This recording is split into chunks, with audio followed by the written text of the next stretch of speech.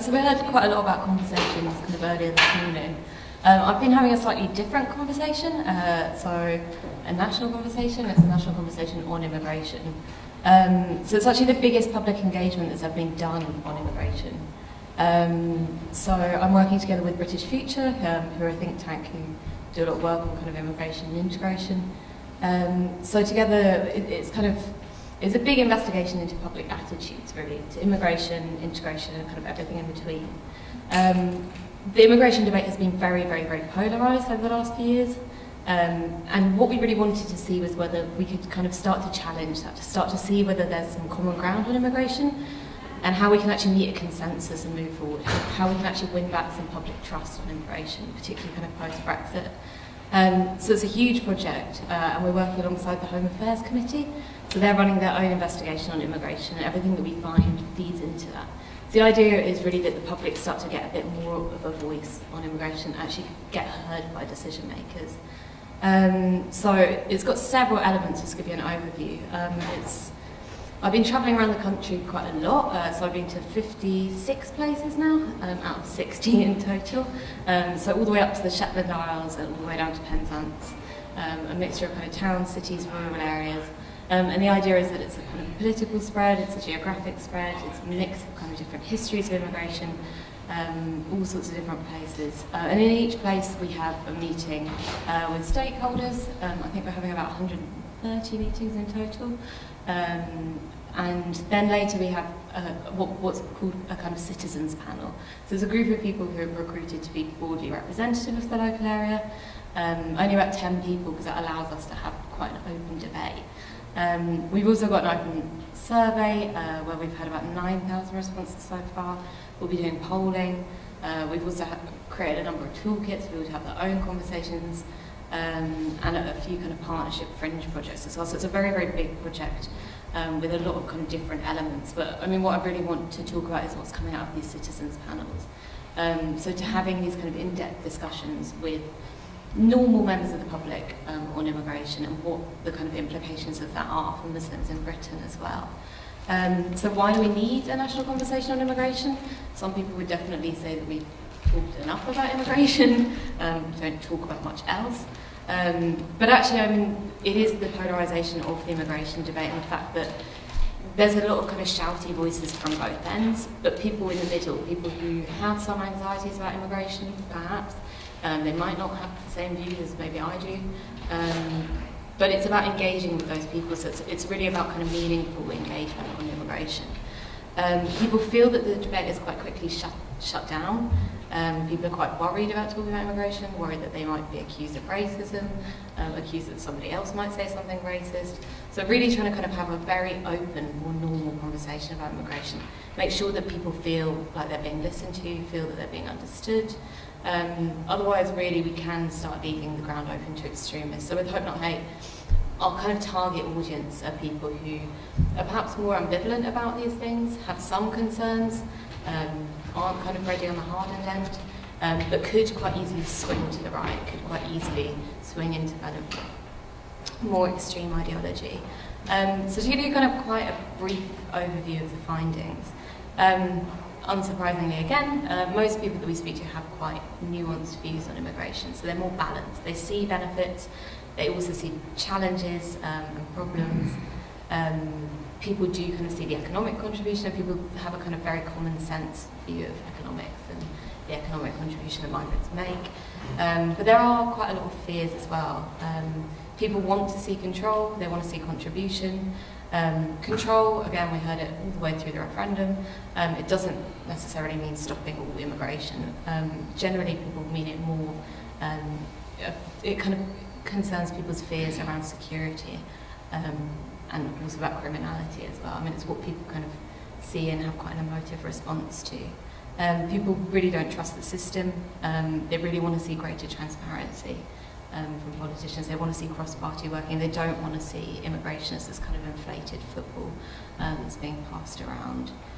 People are quite sceptical about representations of migrants in the press, but it does definitely influence what people think as well.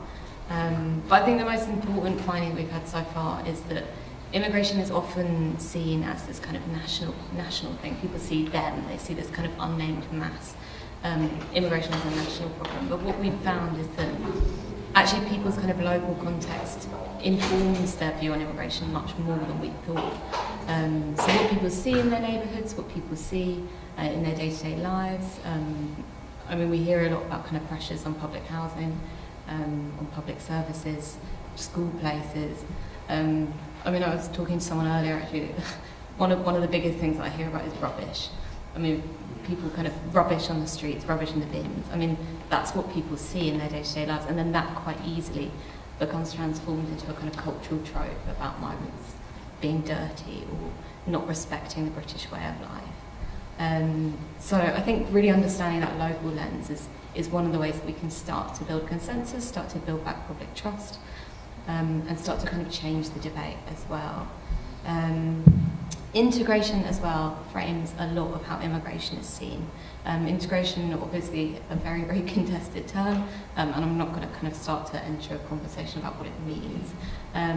But the way that people kind of see integration, what people perceive integration as, actually kind of informs much more of their opinion on migration as a whole and of kind of race and nationality as well. So where people have meaningful social contact, these things are slightly different. So where people kind of know their neighbours, know people of different backgrounds, they're much more likely to have a positive view, or at least a kind of more nuanced understanding, rather than creating a narrative from what they see in the press, mixed with this kind of local lens of what they see in their day-to-day lives.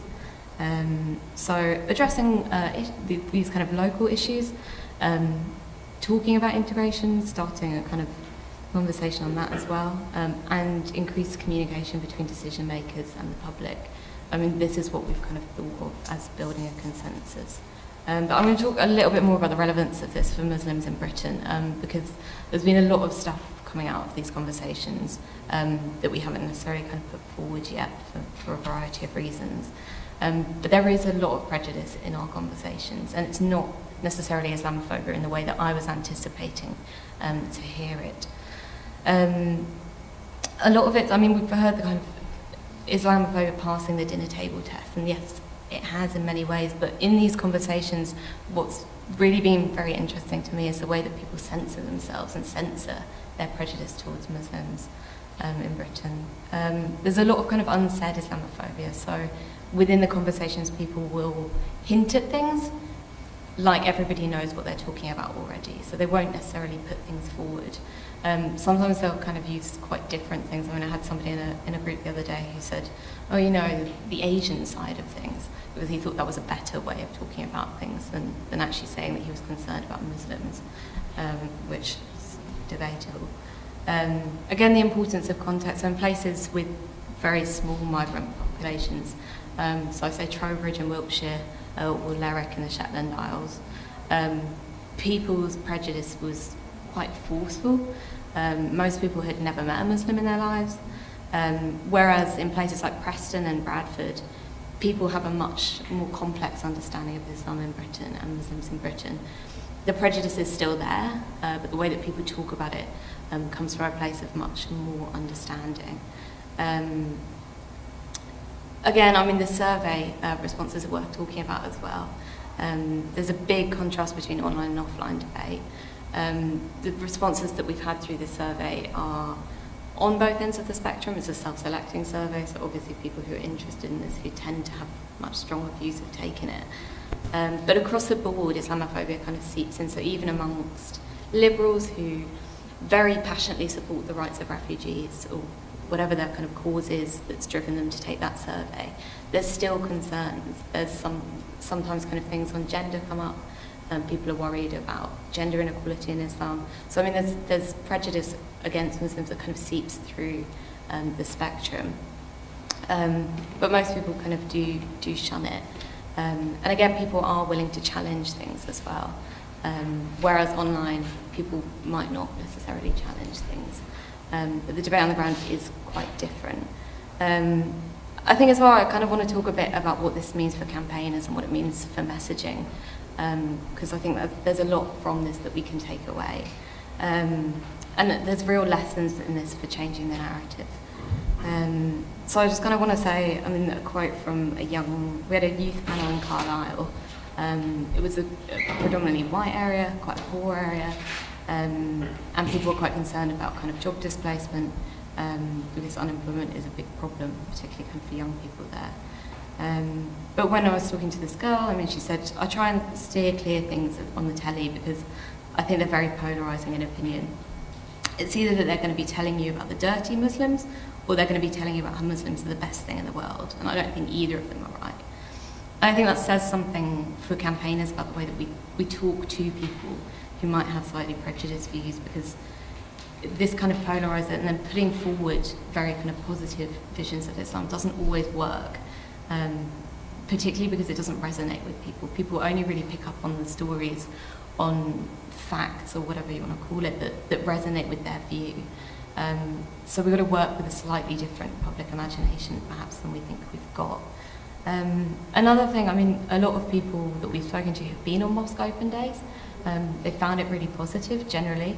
But I think the kind of low-level Islamophobia that underlies a lot of this, people are kind of waiting to catch other people out. So one person I spoke to was working as a teaching assistant. They'd gone with their school, which was fantastic because they were kind of reaching out beyond the kind of usual suspects that often go to these kind of events. But she said that while she was kind of very pleased to learn more about Islam and more about kind of what happens within mosques that she'd previously seen as a very closed-off space, she asked somebody while she was there, well, I've come to a mosque, would you be willing to go to a church? And the person she'd spoken to had said no. And for her, that was enough to kind of close down the whole debate. It was the fact that she'd really felt that she'd really tried to make an effort to try to kind of challenge her own views. That once that had been shut down, and then that becomes a kind of Chinese whisper, and that becomes passed on through communities. So the kind of strength of negative encounters is huge, and I think there's quite a big challenge in how we kind of come about that. I think as well, I mean, something about the messaging, quite rightly in some ways, there's been a lot of ridicule about stories in the press, about not being able to say Easter eggs or not being able to have nativity plays and so on. One of the things that's really, really shocked me is the strength to which people really believe those stories.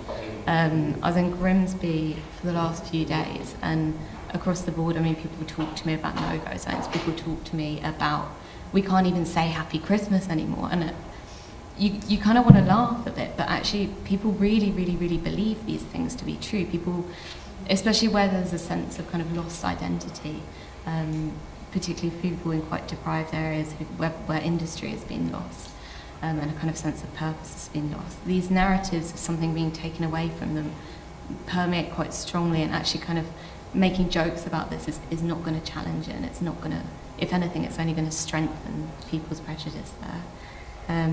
So I think in a way it's, what I kind of want to get across is the importance of actually understanding this kind of middle ground. It's not the people who are raving on the chat rooms, it's not the people who are sharing Britain First videos, it's people who have prejudice that could actually become much worse and could become manifest in worse ways.